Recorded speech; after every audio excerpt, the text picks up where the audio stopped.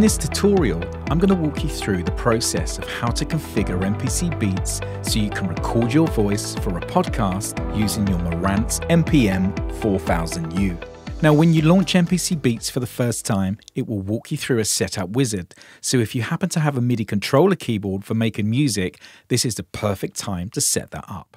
Now, if you don't own a MIDI keyboard or controller, simply press Next. And now we select our workspace. Now we're going to press Simple, which is great for beginners. Then we press Next. Then we press Start Making Beats. And now we're going to select an empty project to start recording with. So we'll press Empty, press Load Project, and now we're inside MPC Beats. Now on the right hand side, you'll see a useful starter guide, which you can access by using the I Help button, so you can open and close this anytime. Now the first thing we want to do is go up to Beats, go to Preferences, and here we need to configure our Marantz microphone to be our input and output, allowing us to play back and record audio. Now to configure your audio on a PC, go to Menu, then go to Edit, and here you can select Preferences. So now that we've configured our microphone, press OK, and now we need to set up MPC Beats to record audio. So we'll highlight our Audio tab, and then once selected above this, we're going to go to our track view so we can actually see our audio. Now before we record, we want to set up a few things. We want to turn off our loop, which is under Sequence, and we're going to name our sequence Podcast Demo.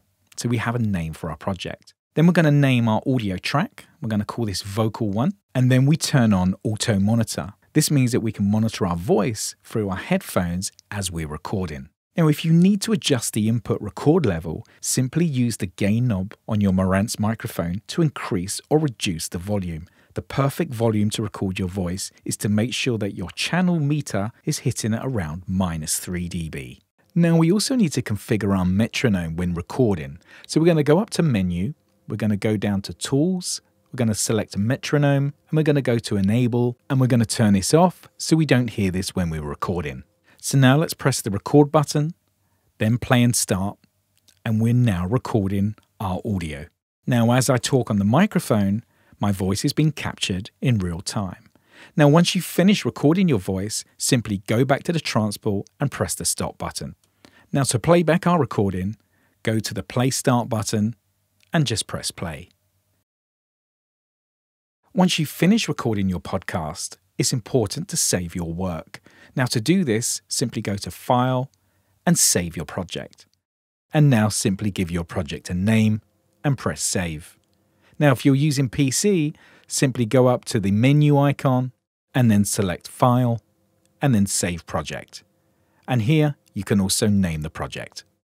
Now to make your recording even more professional, we can actually edit the start and end points of our file, removing any unwanted noise. Simply go to the bottom of the file and drag it to the right, and this will remove any noise at the beginning, and you can do the same at the end. Now grab the file and move it to the beginning of the timeline. Now to export our podcast, we're going to go to File, then we're going to go down to Export, then select Audio Mixdown, and here we can render out our file to upload to the internet. Now the best formats to use is either WAV or MP3.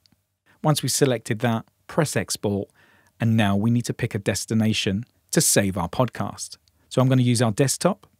Now let's name our file. So let's call this our podcast demo audio and press Save. And now it's rendered out our file. So if we now go to our desktop, you'll see a file here, and it's now ready to load to your website. Now we've also created a user podcast template for recording. This can be downloaded in the descriptions on the video. Once downloaded, simply take the file and drag it into MPC Beats. This will now open a podcast template ready for you to record.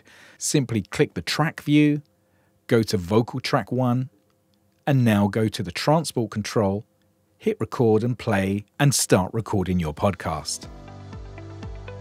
Once you've finished, you're ready to upload.